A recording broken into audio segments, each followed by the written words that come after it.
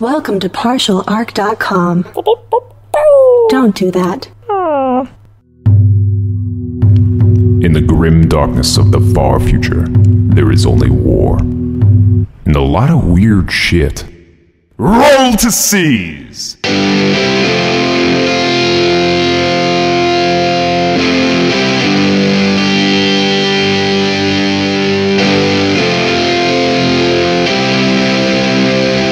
Welcome to Roll to Seize. This is episode 30. I'm your host, Jay Jones, and I'm joined by my co-host and Warhammer enthusiast, Andrew Dickinger. Hello, everyone.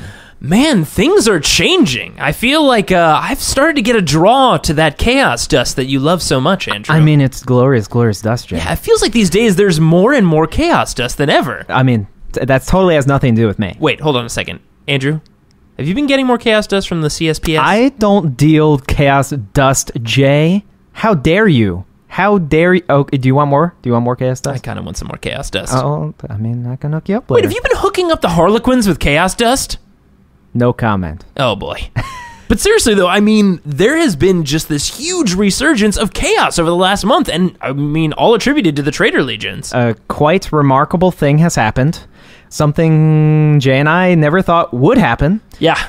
Jay and I are considering starting Chaos Space Marines. It is a weird thing to say. It's like, guys, I think I'm going to make a Chaos Space Marines army. I think one that's strictly undervalued right now is Iron Warriors, ironically, because most people are like, they only get the 6+ save, and like, I was like, first, I love Obliterators as troops. Like Oblits are like my spirit animal, and I mean, they're what I've always wanted in crisis suits and just never had. That makes so much sense. Obliterators are my spirit animal. Yeah, I mean, it's just like, you think about it, it's just like, they are what I always wanted in crisis suits. They can literally get all of the guns that I ever would want. They have better saves, they have invols, and they're just fearless at all times. So it's just like, yeah, I just want that. And now that I can have them as troops, I'm like, man, am I considering Iron Warriors? I love the Alpha Legion stuff. Oh, it's God. So cool. I mean, I feel like Alpha Legion is like the buddy that everybody loves. It's just like,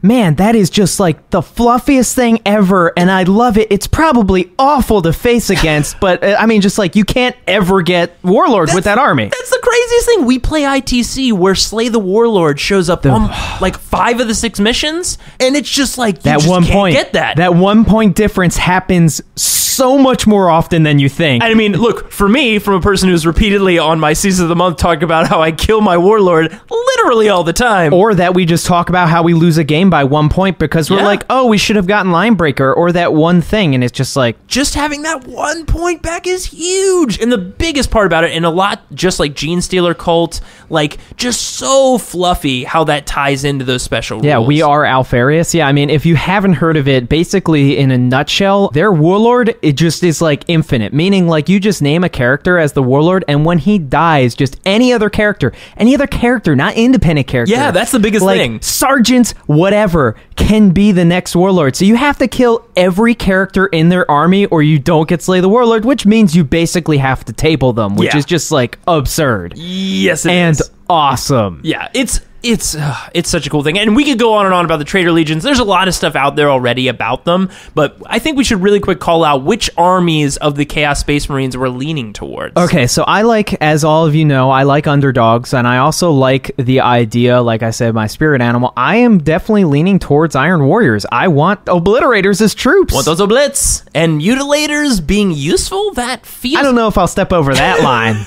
I'm more going for I don't know. You made a list on this show that used Banshees. I mean, close enough. I mean, I will step towards things like maybe some of the like machines being melee, but I don't know if I'm going to go the Mutilator route. I want Oblits. I don't want Mutilators. Fair enough. And for me, I actually am leaning towards, and this was such a strange thing for me because I've never ever played an army like this. It's so outside the box for Jay. It's Thousand Suns, and we've talked about Thousand Suns. I think we had a whole segment on the show. We had definitely a huge like list-based thing around it, just because, in our opinion, they have one of the most interesting backstories. Oh yeah, and Magnus has such an interesting backstory, and I want to use those dope powers. Jay may or may not have bought the Magnus model. I bought the Magnus before model knowing what his list was. Before confirming anything, because I was just like, I want that model. I'll figure out how to use it. And it's just like, it's gorgeous, and he's powerful as shit, but he's actually well costed. What? Insane. And people are like, oh, he should be 200 points less. And some people are like, he should be 100 points more. I was like, 650 points is a lot. It's a lot. I can tell you right now, list building with Magnus, I keep looking at my list. I'm like, why do I have so little? Oh, right. I have a 650 point model in this list. Yeah, I was helping him build lists, and I'm just like, that is the elephant. I tried to build orc lists, and I had a 710 point custom Stampa, and I was like, man, that really restricts things when it's literally a third of your ITC list. And it's Lord of War, so if it was like an HQ, I could fit like troops in there, but then I still have to fit another HQ, and I got to fit other troops. It's just this whole thing. So I'm really enjoying it. I've never played a psychic heavy army, just ever. I mean, I used to play some Eldar stuff. You dabbled. I dabbled in it. You dabbled, and then you rolled lots of perils and lots of ones on perils. And I blew up Spirit Seers and Wraithguard with double ones all the time. But like, this is the first time like really getting into just a super heavy psychic army and Space Marines, Chaos Space Marines. It's exciting. Seeing this and seeing this condensed book, I could not be more excited for where the game is going. Ooh, and we'll give you guys an update on where we go with these and how we build out these lists, and if we do really fully step into that deep, dark, amazing, chaotic pit that is Chaos Space Marines. We're going into hell, Jay. Hell and back. Look, well, maybe not back, but into hell. but definitely in. We'll talk next month about the Imperial Agents book, because there's a lot to chew around that book. There's a lot going on with that book. Well, here's the thing. That book was made for Imperial Agents because you need like Imperium, like Inquisitor level clearance to really decipher it. Like a Codex decoder. Yes, you do. For that book, because you're like, now, does this replace previous codexes? Because something says that it doesn't, but then in other areas you're like, but do we have servo skulls anymore? I don't know. I don't really know. Yeah, so we'll talk about that next month and have a more condensed opinion of what that is. But as of right now, exciting stuff with Chaos and confusing and interesting stuff with Imperial Agents. But guys, this is where we're going to start talking about our Seasons of the Month, our favorite thing to discuss. You mean because we play so well? We play so well that we have an entire segment about our biggest mistakes in a previous tournament from last month. So, Jay, you go. Really? Gotcha. Yeah. Fair enough. So this last month, I had the privilege of playing against some wonderful Space Wolves. They graced the tabletop and were poised to kicketh my ass. And it was a very, very fun game. The list I got to play against had a great mix of tactical and fluffy. It had some Iron Priests in there with the dogs. It had some Wolfen. It had a bunch of Dreadnoughts. I think Bjorn was in there. I'm pretty sure. He brought Bjorn? Wow. I believe so, yeah. Kudos. There's some fluff in there, right? But, I was playing my typical Eldar list where I've got my Striking Scorpions, I've got my Warp Spiders, and I've also got my Fire Dragons coming in on a Cloud Strike. This is a list I'm really trying to work out all the kinks out of because I'm definitely going to be bringing it to LVO, and we look forward to seeing anybody there. Oh, absolutely. Come look for us. We'll be wearing shirts. Absolutely. But with this list, I was like ready to go. I'm like, okay, I've got this pretty well handled. It was Relic. So with my Striking Scorpions, I can infiltrate them pretty much right where the Relic is when the game starts. And his Iron Warriors, like his Priest and his Wolfen, were on the table. Wolfen, obviously, super difficult to kill. I was feeling pretty good about the game, though. I've got Fire Dragons so they can double out Wolfen. I wasn't feeling too bad about the Dreadnoughts, just because Fire Dragons as well. They blow up vehicles pretty handily. I have killed 4 Knights. 4 Imperial Knights in one turn from my Fire Dragon units. Yeah, I'm sure that player was real happy. Oh, so very happy. I mean, he knew it was coming, but that doesn't make him any happier about it. But with this particular situation, I might have gotten a little bit too cocky with my Striking Scorpions. Now, I know that sounds crazy, but I do love the Striking Scorpions, and people often underestimate them because they do pretty well in close combat. Well, as the game was going on, like I said, my Striking Scorpions infiltrated into the center. They managed to grab the Relic, and one unit of Scorpions was just scooting back to the back edge so I could get it far, far away from his Wolfen, that one Iron Priest, a bunch of other things. Regardless, I was pulling him back, right? Mm-hmm. I had another Striking Scorpion unit coming up to help him out. Now, one thing I had forgotten is that he had some Iron Priests and a bunch of little wolves ready to outflank. So they were sitting on the sidelines, ready to come in, and instead of my Striking Scorpions pulling that Relic directly back into a more center position, I was scooting them off to the side, scooting them off to the far, far right side. So you went right along a table edge. Right along a table edge, and not really thinking about it. And I was like, yeah, I'm just going to bring them back here, and everything's going to be totally fine. Well, those Iron Priests and a shit ton of wolves outflanked right to that side with my Striking Scorpions. And there I've got 2 Striking Scorpion units, just 5 and 5, so 10 total with 2 Exarchs against this Iron Priest, basically this Death Star. It was a bunch of them with, like, I believe, like, Thunder Hammers or Power Fists, whatever. It was like Strength 10 Murder Frenzy with a bunch of wolves that were going to absorb hits. Yeah. And I was like, oh no, this is looking pretty bad. Now, this is really where the Seize comes into play. Not only did I forget that these guys were going to outflank and just kick the shit out of me on the side of the table, I instead, like I mentioned before, I got cocky. And I was like, guys, I think my Striking Scorpions can handle these Iron Priests. They totally got this. So I left the relic out, and I charged my 2 Striking Scorpion units in. Wait. Go on. You had control of the relic. Yep. And you abandoned it. I abandoned the relic. It charged both units in. Now, I could have used 1 Striking Scorpion unit as a screen, while the other Striking Scorpion unit just... With the relic, runs? Yeah, just, hustled away with that relic. And then he would have had to charge and hit my other Striking Scorpions while the other one was pulling it away. And I believe this was like almost 5th or 6th turn, so the game was about to end. So I was pretty much guaranteed the win with this. But instead... JJ, what is the primary mission? I believe the primary mission is relic. Now...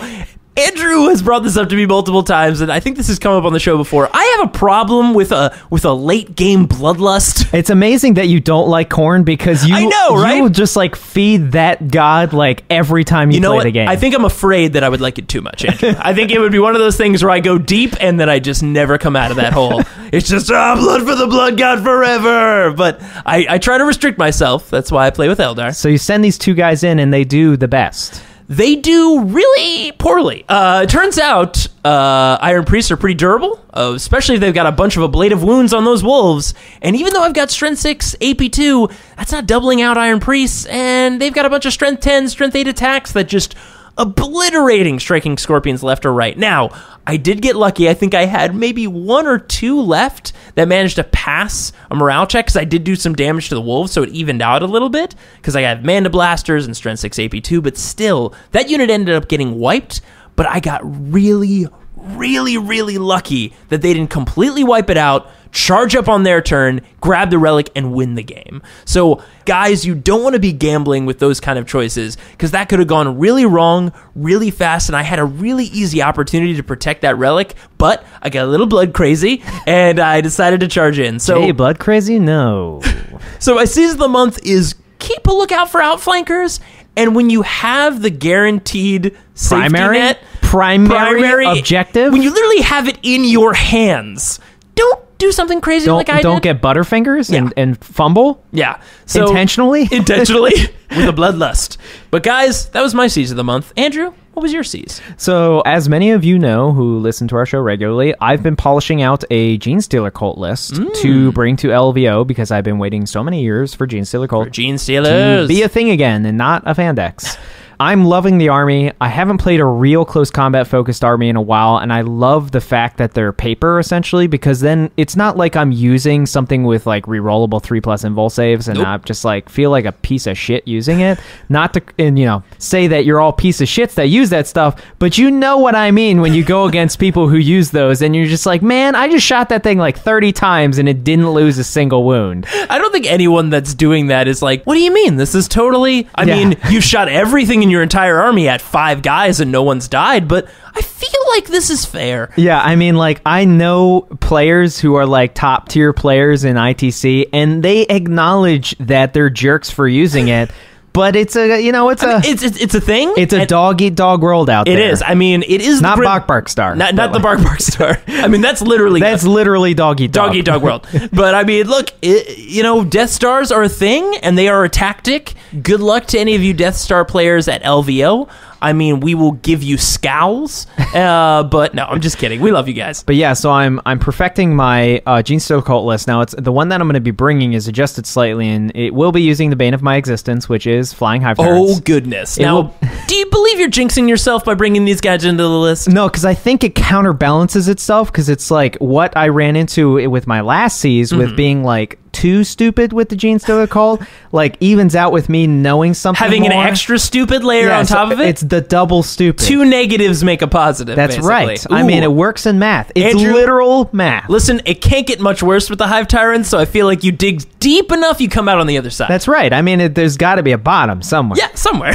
So that will be my final list, but this list was... Final, like you will afterwards, you will never play any more lists ever again because you will never be able to recover. I mean, probably. Yeah, fair enough. But this was just pure Gene Stealers, and I was going against an army that I actually haven't played or had a lot of experience with in a long time, which was a Horde Imperial Guard list. Oh, cool. Now, comes down to, like, this is Horde Imperial Guard, shooting Imperial Guard. It is a hammer and anvil deployment, which means long ways.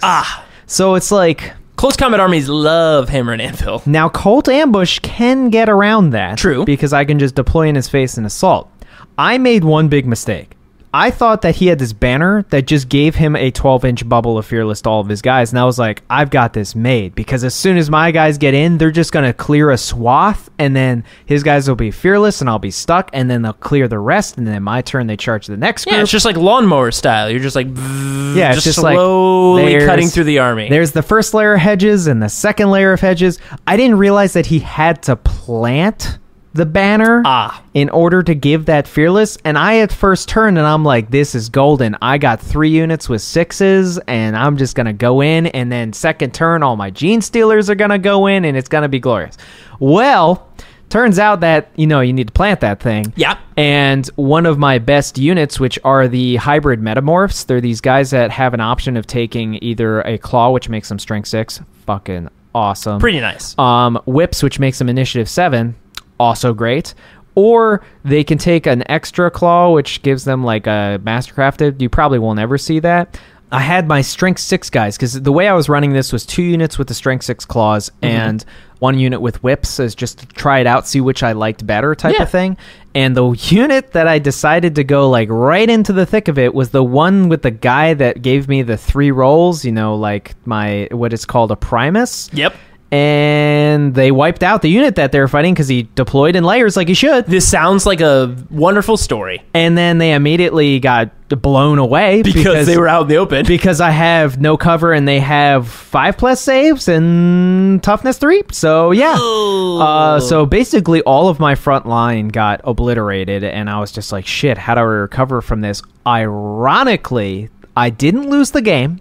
And the MVP ended up being a Scout Sentinel. Oh my god, that's right. You told me about that. Because turns out Imperial Guard guys that are Fearless have no way to deal with Scout Sentinels when they're in close combat. Scout Sentinels are just in there kicking people in the face. So, I mean, it killed like 2 guys maybe out of 4 rounds of combat. Fair enough. But, I mean, it kept that entire unit locked, which means I believe this was also Relic, which meant that I could just have my entire 20-man blob of Stealers ironically not ever get into combat the entire tournament. I took the first curse formation and they literally never hit combat. Well, they are the first curse. They were cursing you. The entire game. Is why I think the Flyrants will balance it out. Yeah, you're it's right. Like curse on curse. Because they can't decide. They're like, which one of us is going to dick him over? Maybe Double you? curse. Maybe you? They can't decide. Yeah, don't think you know an army when you haven't played it in a while, and then have plenty of times to ask about a rule and then never do it. Even if it's just one rule. Like, hey, those guys are all Fearless, right? Yeah. No? Oh, this is a bad idea. Oh, no, it's a banner. You have to plant it. Literally, like, 10 seconds. Yeah. It's not like you have to explain a formation and how it works. It's literally one piece of war gear, and it's like, oh, no, he has to plant it. They're not Fearless yet.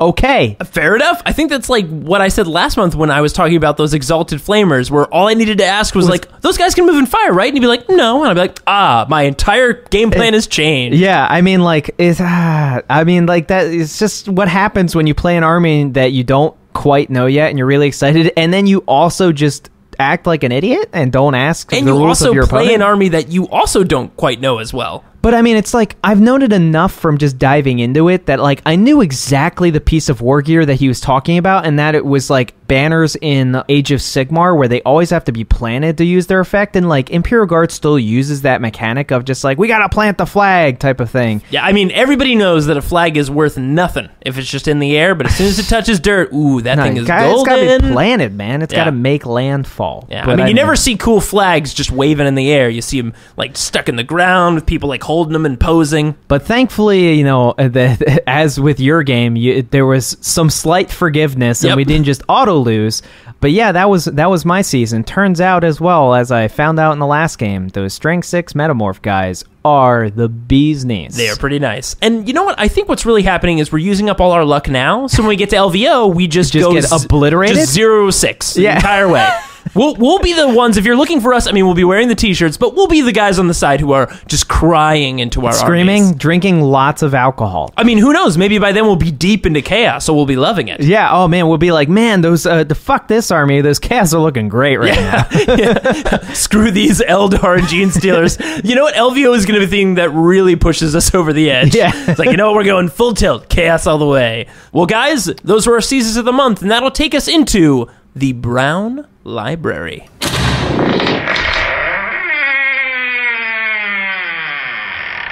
Well, here we are in the Brown Library, kind of nestled in, ready to crack open one of these fine tomes and see what we've got. Yeah, a bit chilly in here. Not sure why. I've never seen a temperature regulator. Yeah, is there air conditioning in the Brown Library? I really don't want to know how they pipe air into this place. I've never seen a thermostat in here. That is a good point. Wait, how do they regulate temperature? Do you think it's individual temperature? Do you want to know? Maybe it's psychic temperature. Like, I really think about it being this one temperature. Let me see if I can make it colder by just thinking.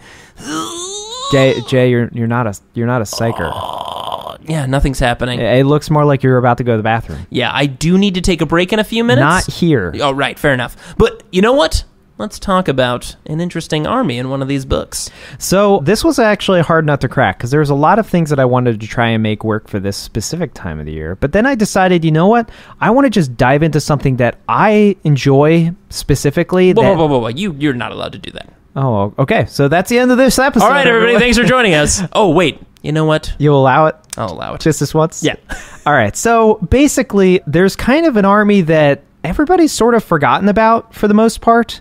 I think people were expecting Imperial agents to sort of round them out, and it then kind of didn't. And that's Adeptus Mechanicus. Like, have you heard anything about that army since, like, those rumors that they were going to get flyers and stuff? It's and then so it just crazy. Like, never a year happened? ago, there was like, I think a picture surfaced of being like, new formations and a book is coming. And then it was like, no, we were just kidding. That's not happening. Like the talk of them getting a flying transport of some kind and another robot that was smaller, but it turns out that was actually just, like, Forge World stuff. See, this was all Inquisition misdirection. Oh, that's right. Or maybe it's in the Imperial Agents book. You just need that decoder to figure it out. Is that, like, secretly the Grey Knights are actually Adeptus Mechanicus? Yes. But I do have Adeptus Mechanicus. You know, I say that the only army that I can really play is Gene Stealer Cult. But it's true. You do have a whole Mechanicus army. I do have a decent amount of a Mechanicus stuff, but it's never been rounded enough. Like, I'm just going to, like, say it's all AdMech, because I have Skitarii, I have AdMech. It should all just be AdMech. That was really weird, them splitting it up. Yeah. Now, there's one unit in AdMech I've literally never seen anyone play but myself. Are you talking about them big old robots? No, I've seen people play the robots, actually. Oh, okay. Originally, that was a unit that I didn't like the design aesthetic for. Like, it was very 50s-esque robot style, and there was a lot of, like, what I'd call Long Fang players, the vet players, the older guys, that were like, fuck yeah, this is awesome. They're really going stylistic towards the classic 40K. Yeah. And they grew on me over time. I was like, oh my God. It's so funny to think that all of 30K is like the 1950s. Yes. It's just like... Did you not realize that Custodes car looks like a 50s car? It's like Art Deco style. That's so amazing to think that the entire universe is just like the 50s. Yeah, it's like a ton of it is Art Deco. It's like the darkest version of Leave It to Beaver. Wow, that went a weird route. Anyways, guys. But there's a unit that, I mean, they're just, I love calling them this thing. They're fucking Rasputins. Wait, what? It's the Corpuscarii and Fulgurite Electro Priests. Oh my God, I know exactly what you're talking about. So we're focusing on them. Specifically, I love the Corpuscarii more than the Fulgurite because they have the range attacks and they're silly. But if you've seen the Hellboy movie, they literally look like Rasputin in the Hellboy movie. It's true. They all are rocking those, like, arm gauntlet things. They have these enormous generators. Like, there's no way they stand up straight with those damn absolutely things. I mean, they're jacked, but, like, that thing sticks, like, 3-4 feet off their back. They don't skip back day, basically. Every day is back day or for like them. or like leg day at all. Oh yeah. It's all lower body those guys are working and like out. lower back because they would like their spines would. I guess they're fake spines. I guess they have Mechanicus spines, so they're actually probably okay. Yeah, they're probably fine. But yeah, they literally focus this ideology that's based on what they call the motive force. So their entire idea is that there's no real separation between machine and man because we all essentially run on electricity. I mean, not wrong. I mean, no, because the body generates electricity. That's we have electrical impulses that control our nerves. And we can all shoot lightning if we truly believe it, just like everybody knows. I mean, of course. It's the 41st millennium. Who can't shoot lightning? Yeah, it's very surprising if you can't. I mean, there are some people, but, I just don't think they're working at it hard enough. Yeah, I mean, they're just quitters. Yeah. We don't need to go into how you can shoot lightning because it's pretty common for everyone, but we'll move on. But yeah, so you have these two different sects, and I think they're really interesting. You have the Corpuscarii and the Fulgurite. They both believe that they should collect all of the motive force, and just collect energy, pretty much? Like they collect any type of energy. Like they're all about capacitors. They're all about taking this motive energy and storing it because they think it's being abused in the galaxy. They're going through like garbage cans looking for old Duracell batteries, just like, who would throw this out? Well, the Fulgurites take it a step further. Oh, wait, what? And they literally have stabs that rip the motive energy out of things. Oh, God. Including living things. Of the vein of, we should take the motive force and then spread it destructively to everyone we run into. I think these guys are pretty fair. They take some, and then they're like, you know what? We're not using this to its full extent. We should give it back to their faces. So they're a lot of it all at once. Yeah, so they're like giving the good word, which is the good word is lightning and destructive power. Oh, you want lightning? Here you go. You know what? Maybe lightning they're for you. They're Oprahs. They're space Oprahs. They're like lightning for you, and look under your seat, more lightning. It's so weird. We keep giving lightning to people, and we never get any high fives. They just seem to lay on the ground. They never seem to care, Jay. Maybe they just care too much. Like, why doesn't anybody else with this lightning as much as we do? Like, thank the Emperor I'm getting electrocuted right now. Whereas Fulgurite do the opposite. They see that as like blasphemy, and they're like, how dare you spread the word of the motive force? So they do the opposite, where they just steal as much as they can and then hoard it. They're like hoarders of motive force. See, that's not cool. I think a lot of people prefer to get hit with lightning than have lightning kept from them. I mean, stolen life energy from them versus getting shot in the face with lightning. Not sure what the better choice is. Andrew, I don't think any outcome is positive, but unless you're talking about positive energy and negative. But you have this cool duality going on, and they actually have some really interesting rules. For one thing, they're zealots, so that you never have to worry about them running away. That is nice. They also have, the Corpuscarii at least, have essentially the Necron Tesla rule. So any hits in range and close combat, 6s generate additional 2 hits because it's arcing electrical. That is very nice. It's good to see that Necron lightning works the same as Cult Mechanicus lightning. Yeah, now, granted, they do have Feel No Pain. A lot of use it is because they're toughness 3, so majority weapon in the game, they don't get to use it, but they do at least have 5+ invul saves. Like, that's pretty cool. That is pretty nice. It's cool that they have Zealots. Works well, especially with a Corpuscarii. If 6s generate additional hits, then with Zealot in the first round of combat, you get to reroll your hits, so then it also works from a fluffy standpoint, too. They're zealous people. Oh, yeah. Bring you the lightning or take your lightning. You cannot break their belief in that electricity for everyone or no one mentality. Yeah. If only they could get on the same page. Maybe they would gather together and be like, you know what? Some lightning, but not too much lightning for everybody. Now, their weakness, of course, like any other Cult Mechanicus thing. D-weapons, of course. That was not where I was going. Stomp? No.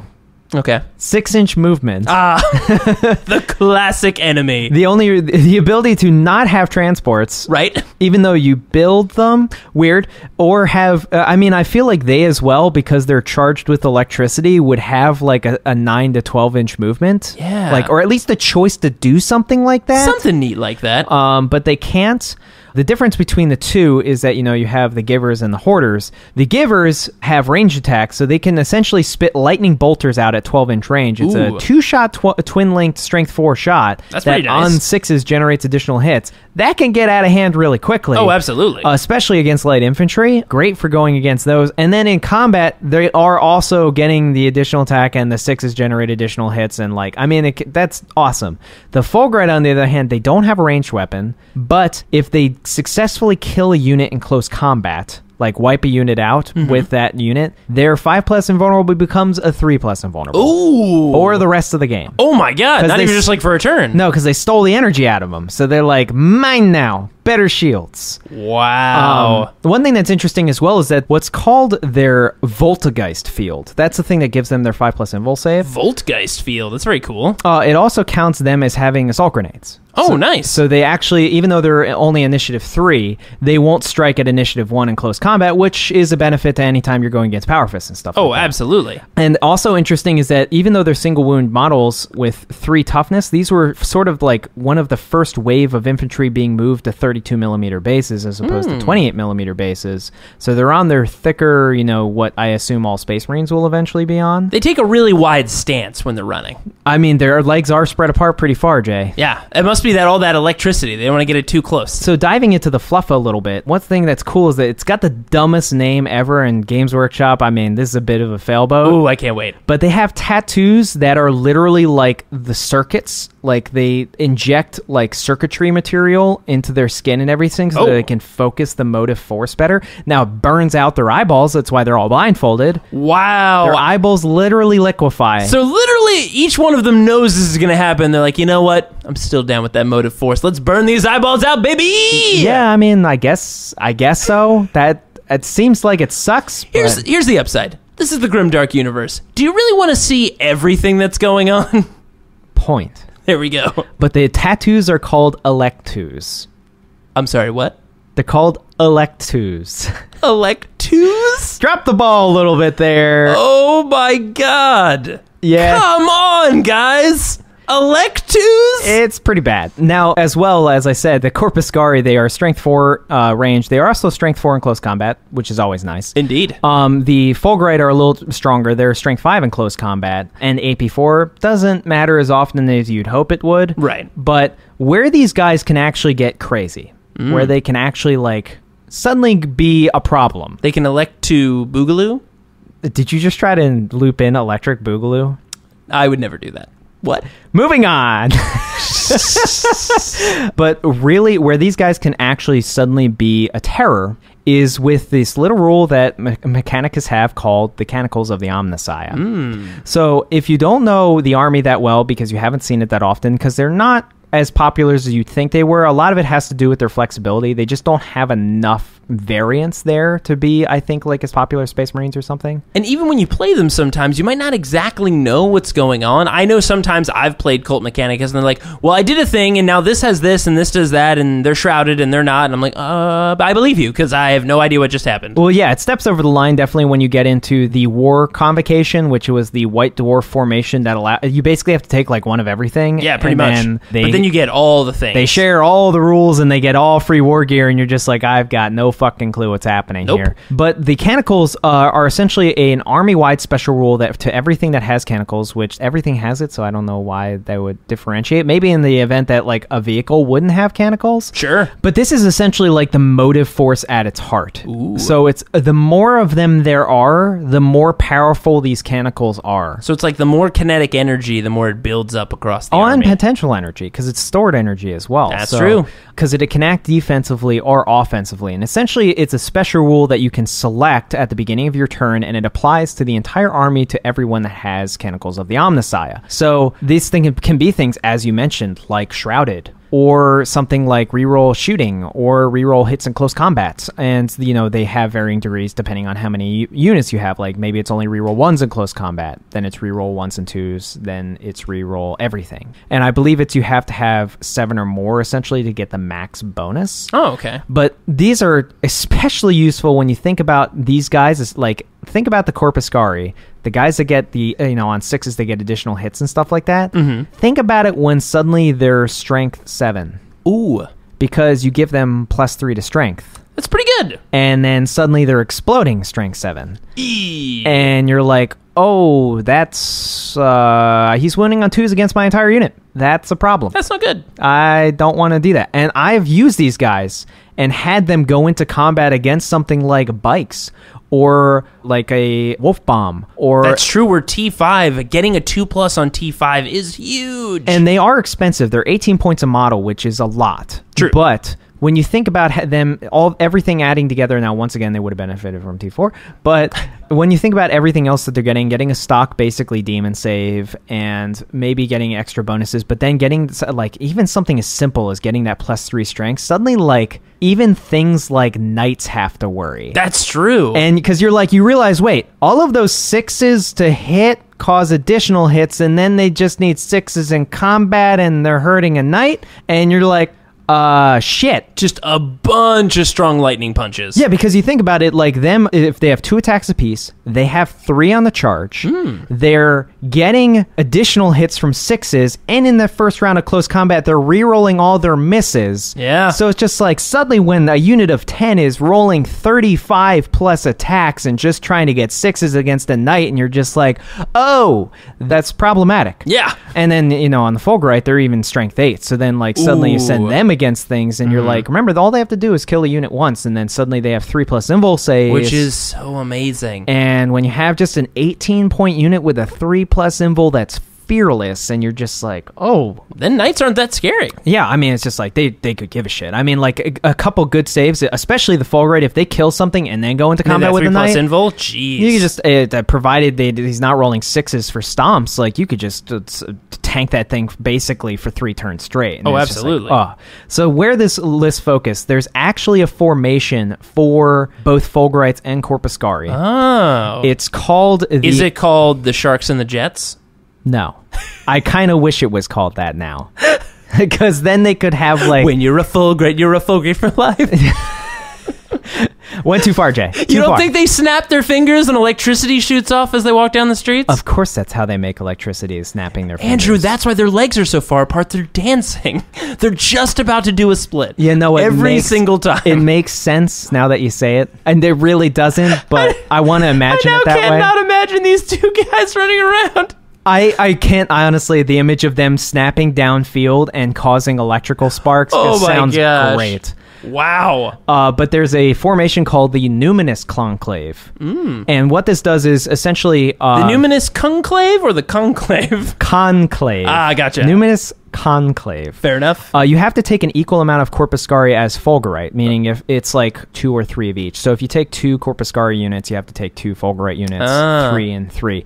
Can't favor one over the other. You cannot. Got to treat your kids the because same. they are competing. They are literally competing. One gives it away, one takes the motive force away. Wow. But what's cool with it, now, it's more just because then you can get this cool formation. It just gives them added bonuses, and it gives you a ton of priests versus the limited elite slot that you can take. Right. So this formation, what's cool about it is it not only gives them Crusader, which if you don't know what Crusader is, you roll 2 dice and pick the higher for running, so it gives them a little additional speed. They need that extra movement. Because it does matter when you can only move 6 inches. Yay! But it also has these 2 rules that are really interesting and play super fluffy with these 2 units. The first rule is called the Corpuscarii Giveth. And what this is I see where we're going here. Yes. So models in this unit that are within 6 inches of a unit of Fulgurite Electropolice, because they play off of each other, get to reroll 1s when they're making the shooting attacks. So that's pretty cool. Like them being close to it, like they are sort of stealing energy from the Fulgurites and then using it against the enemy.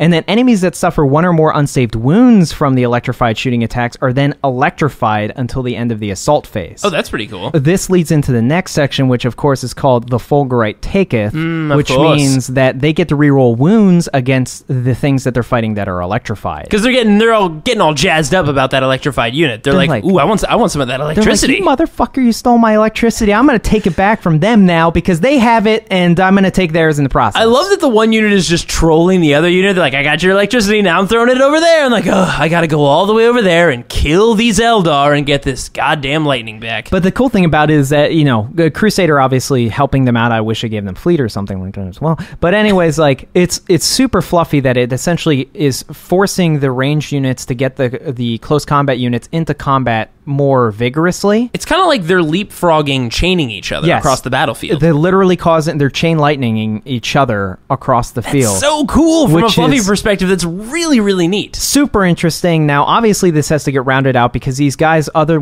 than with mechanicals, can't really deal with vehicles that often. I mean, that +3 to strength helps, and if you take something different than what I took, then you could use that ability twice in a single game, which is interesting. Instead, I got to key in some robots. I mean, the robots are my jam. jam. Throw those kastelan robots in there. So what is attached to this is my favorite thing to run with AdMech, which is the Cohort Cybernetica. The unkillable Death Star machine. There's nothing more fun than throwing a 4 minimum, toughness 7 monstrous creatures, 2 guys with 2+ saves, and another guy with a 2+ save, all with invols of different kinds into a single unit. Oh, and 6's reflect shots back. If anyone remembers the episode where I talked about them bouncing back and blowing up a bunch of falcons, that happened to me. There's nothing more enjoyable than, reflecting, what are those Sakharan battle tanks, and watching it fire a last cannon shot at you, only to reflect back. I'd never seen it happen before until I played them, and they totally killed my tanks, so I forever fear kastelan robots and their dumb reflecting shots. And then you give them one piece of war gear, and then suddenly they all have it will not die, and they're all feel no pain, and it's just like, I just love it. Pretty durable. Just walk them up the field. Hey, if it's a relic game, you know exactly where they're going. Now, so I did something a little different with that unit. Only 3 of the robots have the phosphur. Now, the reason I did this is because they all have actually fairly decent ranged weapons. Even the datasmiths, they have a strength 6 AP2 armor baying gun. Yeah, that's pretty good. That's not bad. The 4th robot, however, I take stock. Stock means with the 2 power fists and the torrent regular flamer. Why is this useful? 1, because the flamer is actually useful for Overwatch. It's also useful for things like Genestealer Cult. Very important for things like that. Flamers destroy Genestealer Cult. I never thought I'd fear flamers harder than when I started playing Genestealer Cult, and holy god, a single regular flamer can cause so much destruction. Oh my god, yes. Scathic Wraith Knights is going to be an interesting thing at LVO. Yeah, that'll be very interesting. I will need that first turn 6 so I can charge it and insta-kill it. You're like, please let it be the first curse. Please let it be the first curse. Oh god, if it's the first curse and he doesn't wall off a Scathic Wraith Knight, it's going to be Christmas. Woo. But yeah, so this guy also adds something else to the unit, which I never really thought about, but is super important, because if they get charged in combat, they're not slouches. I mean, the Dominus has an axe, a power axe, strength 6 AP2 or strength 5 AP2, still good. Yeah. Both the datasmiths have strength 8 power fists, also good. Amazing. Remember, all this can go to strength 10 if you give them the +3 strength and everything. And all the robots are strength 6 monstrous creatures. Like, they're not bad at all. Oh, yeah, definitely not. But suddenly you have one guy with fist remaining, and he's strength 10 at all times, and he's the way to deal with, like, specifically a reasonable Death Star going into them. Anything that's T5 that may tank all of the rest of them for a while because you don't want to use the +3 strength or something, or can't because you already have, suddenly he's just going in there and doubling everybody out. And just super punching everyone in the face. Yeah, because, I mean, like, he'll have, like, 4 tax base, and, like, they're wrecking machines. Nice. So this army is the Cohort Cybernetica and the... Numinous Conclave. And nice. It's the bringers of the motive force. I love it. Or just, the motive force. Or, Jets and the Sharks, right? Jets and, we're just going to call it the Sharks and the Jets. The Sharks and the Jets. That is now the name you have superseded. No one's going to know what that means at face value. No one's going to know. They'll be like, why is this called the Sharks and the Jets? But it's great. You would also need to know West Side Story, but... Well, you know why? That's playing back to the 50s, which is what 30K was all about. Which you think apparently, like, all of the 50s, 60s, and 70s is rolled into one thing? Yeah, see, they saw that, and they were like, we're going to base an entire group of units off of this. It was 40,000 years ago, Jay, so I will give you a little bit of... There you go. See? All right, guys. Well, that was episode 30 of Roll to Seize. We'll be posting new episodes of this segment every last Wednesday of the month, with new episodes of Dark Heresy the first and second Wednesday, and 40K Arena every third Wednesday. If you'd like to download more episodes or check out other similar podcasts, head over to partialarc.com. You can email us any questions at rolltoseize@gmail.com, or chat with us on dakadaka.com and help decide the next Brown Library segment. Search for fluffy/underrated units in the 40K general discussion forums. Of course, you can always follow us on Twitter and Instagram for tournament and model picks at partialarc. Thanks for listening, and your fun fact for this month is... It's kind of weird. Like, they can still see, but, like, people electricity? They see through the motive force. But, like, wouldn't haywire mess them up? Probably, right? But it, like, doesn't. I think that's a fluff part that was missed, that they should be vulnerable. Shouldn't they be doing haywire to things? Maybe. That would be awesome. Oh, God. If they could do haywire, suddenly that unit's really good. Oh, my God. All their shots and all their punches are haywire? Holy crap, that would be brutal.